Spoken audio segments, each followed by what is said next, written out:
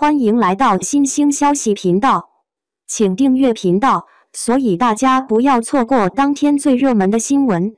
我们今天的时事通讯包括以下内容：从冯绍峰视角看看赵丽颖，我那大杀四方前妻，现在到底多牛？赵丽颖的新片《浴火之路》最近已确定在国庆期间上映。从预告片中可以看出，这又将是一部精彩绝伦的作品。然而，在该剧宣传的阶段，许多网友又想起了前夫冯绍峰。在与其离婚后，赵姐的作品可谓层出不穷。大杀四方这个词真是再恰当不过了。在这种情况下，许多好奇的网友开始纷纷猜测前夫哥的感受，第一次相遇时的心动。那天，冯绍峰出发前往女儿国的拍摄团队。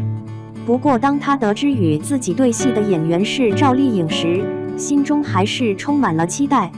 毕竟，这位自称拼命三娘的女演员，演技确实相当出色。然而，耳闻不如眼见，当两人相遇的瞬间，冯绍峰便感受到眼前的女子无比动人。冯绍峰便朝赵丽颖的方向走去，怀着绅士的风度，向眼前这个活力四射的女孩打了个招呼：“赵老师。”没想到眼前的女子一开口就让自己愣住了，完全无法反应过来。“请不要称呼我为赵老师，您是前辈，我只是晚辈。”冯绍峰当时完全没有料到，所收到的回复竟然会是这样一句。或许当时他有些迷惑，心中想着赵小刀果然每一刀都狠，是不是也意味着在说自己变老了呢？尽管如此让人感到痛心，冯绍峰仍然尴尬地笑了笑。这样独特的相遇，在冯绍峰工作结束后仍令人回味无穷。在这个多姿多彩的娱乐行业中，鲜有像他一样如此真诚且风趣的人。尽管看起来自己被说成年纪大，但对方似乎并没有恶意，反而还有些顽皮。由于这次良好的印象，两人在正式拍摄开始后迅速打破了僵局，彼此之间的对话显得十分自然。在这段朝夕相伴的时光里，冯绍峰常常为这个勤奋的女孩感到惊喜。他意识到眼前这位女孩的表演出色确实有其原因。在拍摄间隙，他总能见到赵丽颖仔细研究剧本的细节，甚至连一些高难度的动作也是亲自参与。回想起曾经遇到的一些做作的演员，真是无法与他们相提并论。不过，赵丽颖并非书呆子，她也懂得如何平衡工作与休息。此时，她总是像一轮活力四射的小太阳，和自己交谈时总是带着微笑。面对这样一个笑容温暖人心的女孩，冯绍峰总是不由自主地让她开心。有时候甚至连偶像的形象都不再在意了。但此时两人都在压抑自己的情感，努力避免陷入角色之中。因此，那时候他们一直维持着友好的关系。不过影片播出后，许多喜欢配对的粉丝和观众纷纷出现，这样的舆论让两人之间的感觉增添了一丝微妙的氛围。不过，距离杀青实际上已经有一段时间了，因此两人当时是否存在恋爱关系仍无从得知。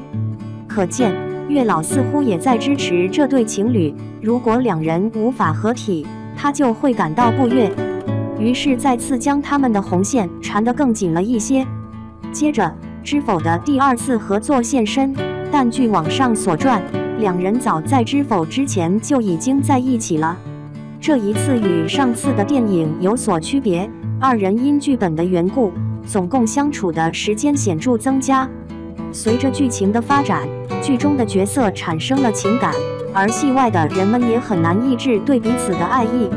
于是，两人顺理成章地手牵手办理了结婚证。然而，出乎意料的是，上天却对他们开了一个巨大的玩笑。顾廷烨小公爷的身份发生了巨大变化。原以为冯绍峰会饰演顾廷烨，没想到他实际上就是现实中的小公爷。想必喜欢《知否》的观众大多数都听说过这句话吧？我也非常清楚小公爷的个性是怎样的。从冯绍峰的角度来看，他最欣赏前妻赵丽颖的特质是她的果断。然而，这位事业心极强的女性在与自己结婚后，遇到更加果断的母亲，所引发的冲突可想而知。据说冯母对她这个农村出生的背景非常不满，这样一来，赵丽颖在婚姻中所承受的委屈可想而知。大家常说婆媳关系难以处理，但如果丈夫善于沟通，情况可能会有所不同。显然，冯绍峰的性格并非如此。回忆起赵丽颖对他的评价，他用了老干部和不太爱讲话这2个词。可以想象，一个性格内向的人是怎样处理两者之间的关系的。在这种情况下，2人的婚姻最终以离婚告终。冯绍峰望着这个支离破碎的家庭，心中满是悔恨，不禁泪水夺眶而出。在无数个深夜，他感到懊悔，觉得当初对前妻的关心不够，未能好好保护她。然而世间并没有后悔药，他现在只能目睹前妻逐渐焕发光彩。现代爽剧前妻的璀璨星途。回想起结婚那年，小赵的眼神总是闪烁着光彩，洋溢着活力与对未来的美好期待。尽管每部剧都非常受欢迎，但我依然能够跟上他的节奏。后来结婚后，小赵逐渐把重心转向了家庭。在一个充满欢声笑语的日子里，小赵迎来了与自己爱情所孕育的结晶。2人给他取了个小名叫想想。凝视着眼前的妻子和孩子，心中突然涌起无限幸福。我感到自己是这个世界上最幸运的男人。好景不长，妻子似乎总是受到自己母亲的针对。作为儿子和丈夫，似乎无论偏向哪一方都显得不太妥当。逃避，有时甚至会无意中对养育自己的母亲说话。然而，自己的介入似乎并未平息这场战火，反而使其愈发猛烈。然而，生活依然这样无趣地继续着。冯绍峰可能渐渐变得有些麻木，然而他却忽略了他的妻子一向都是个非常果断的人，这曾是我最钦佩他的一个特征。那是一个普通的日子，自己的妻子在这每天的争执中，终于无法再忍受了。冯绍峰对此感到无奈，但他们还是完成了离婚登记。我记得那是离婚的那年年底。前期的剧集《谁是凶手》刚刚上线，网上随即涌现了大量赞誉之声。他在剧中扮演的是一名心理医生，似乎重新找回了婚前的那份光彩。然而，他的眼神似乎与以往不同，透出一丝坚定。对赵丽颖的内疚感逐渐扎根在心中，他在无数个深夜里都希望能向她道歉。后来前期的作品日益增多，而我却总是沧桑地出现在各种镜头中。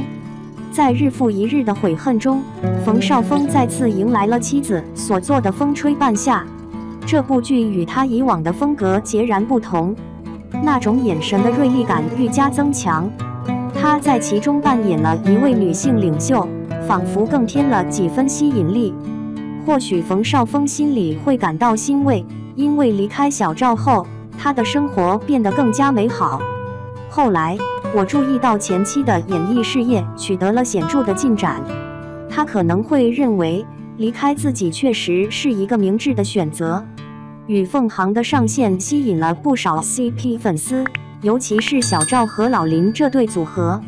冯绍峰还会心怀嫉妒吗？至今，赵丽颖即将推出一部备受瞩目的作品《浴火之路》。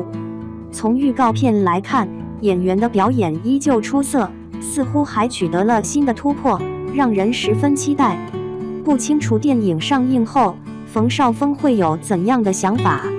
无论如何，我希望他们2个人能够越来越好。